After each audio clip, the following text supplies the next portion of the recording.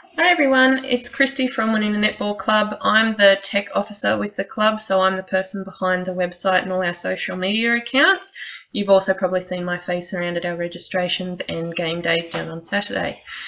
So today I'm going to be revising our original video of how to register online.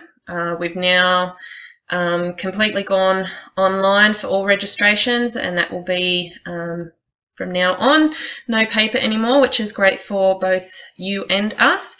So I'm just going to take you for a quick run through just to make sure that everybody knows how to do it and how to contact us if we're having any issues. So when you come to our web page, which is here, you're going to need to go to the Players tab. Now there are a few options here. The first one is just an information page that I've put up just about the new registration process as well as payment information. We've also got two options here for registration. If your child is turning 10 this year or under, you are going to need to use the NetSetGo registration site. So even though we do grade our 10s, they are still classed as NetSetGo. So please use this registration page here. For everyone else, so that's juniors to opens as well as coaches, you're going to need to use this option here. So anyone who's turning 11 this year and up, you're classed as a junior or an opens player. Coaches, you will need to register as well, as this just makes sure that you are covered under our insurance, so that if anything happens financially, you're covered and we're covered as well. So I'll quickly run through the process with you. It's pretty much the same for both NetSetGo and juniors. Just remember, when you register for NetSetGo, you will be given two options on the opening page of either a skills set or the competition. Please select the competition. Even though it says 8 to 10, they do take all ages. So just select the competition. That means they're playing the games on Saturday morning. The skills set is just where they go into the stadium and they learn basic netball skills. Even though we do offer that through the Illawarra Association, most of our players do prefer to do the competition on the Saturday. So when you do the NetSetGo, just make sure you're entering that option. And you can write down who they'd like to play with if they've got friends from school. So that's fine, that's not going to be a problem. So let's just go into here and I'll show you the page that first comes up. So you'll be given two options. So returning user, so the participant ID that you got sent, you're going to need to enter along with the password. If you have not received that email or it's lost, can't remember receiving it, please contact either myself or Lynette. You can do that via email or Facebook private message, and we'll get the details sent back out to you. Alternatively, you can click Forgotten Login Details. You will have a window pop up and you will be given the option of entering your email address. The only time this isn't going to work is if your email is an old or incorrect email address in our system. We've had problems where people haven't given us email addresses before, they haven't had one, or your husband or partner has gone and registered the child, so they've used their email address, but now you want to use yours.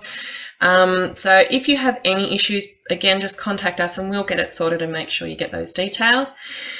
Quickly, if you are new to the club, that is, you are a first-time player, you're going to need to come over here. If you've played netball in the last couple of years, whether it be with our club or any other club across Australia, you're actually already in the system.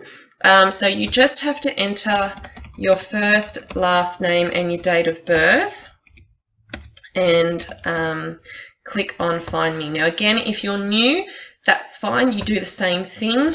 It's a little confusing, but that is just the way that the program has been set up for us. So then you scroll down and it'll ask, is this you? Now for me, I've actually got three options. Don't worry about Netball Australia or iDNA. That's just the hierarchy of how it all works. What you want to focus on is a club. So if it comes up with a club, whether that be us or not, that's fine. You may have played with, say, Corrimal or Norths, or we've had people coming who have moved into state. So you will email, again, your login details. Now this here just sort of gives you some idea of if that's going to be the correct email we're sending to you. You can have it emailed to you again, so you've got the login details, or it may ask you to contact us. So again, that's fine. PM us or give us an email. If you don't come up on the system at all, you may have played 8-10 years ago. That's fine. Just create a new record here. So, but for return users, people who have played before, once you've got your details, you can go log in, and it'll take you through to our first page. Now just ignore the prices on this because I've already registered. It's giving me a different option, but for seniors it's 160, juniors 145, and non-players, so as you can see here, coaches, managers and umpires, it's 47. Okay, so this is just, you will just choose which one you want to go through. So click which one. Just note any of these down here. So seniors, this is mainly for you, just about the umpiring duties that we have this year, and the requirement of doing your online Section 1 theory exam. There is another video that explains how to get into the My Netball portal and how to complete this. So make sure you jump onto our YouTube and watch that. Now, as you can see, my details are all in the system already. So as I've said before, if you've played with us or another club before, most of the time, all of these things are going to be on there. Just read through though, make sure things like your email and your phone number are correct. So, and then go through, you can update anything else. This one particularly here about the photos, so click yes or no.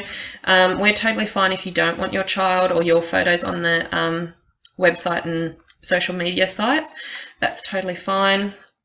If you are a Woonona Buller RSL member, make sure you put your member number in there. We actually give that information back to the club. Make sure you do next of kin, that's really important. Any regular medication, so that includes anything like an asthma puffer, EpiPen, anything like that. Put it in there, that's good for our coaches, managers to know. Which of the following will you be doing this season? You can tick one or as many as you like. Your ANZ team, if you're playing, click your preferred positions. Now here, this is for anyone that you know playing at the club. So if your little one has friends at school that they want to play with, that's fine. Note it down in there, and we do really try and keep friends together when they're littlies. Accreditation level, so this is for coaches or umpires. So you can just update that information there. You can enter school if you like, working with children's check, and just enter that in there. If you are coaching or managing, you will be required to have your working with children's check, and that's a really simple process as well. I've got the information up on the website on how to do that. Read through the information, make sure it's all correct, accept the terms and conditions. Go through now payment. So of course, as we said before, there will be. Now normally it does come up with two options. So you do have the option of a credit card process. So that just requires you to enter your credit card details online. There is a 1.78% surcharge on that. So that's the system within our registration system that we use. Or you can opt to do cash, check, or direct deposit.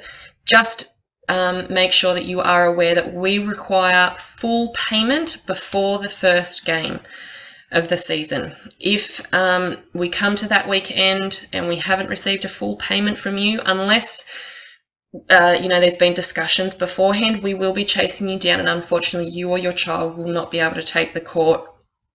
We just don't want to spend the whole season chasing people.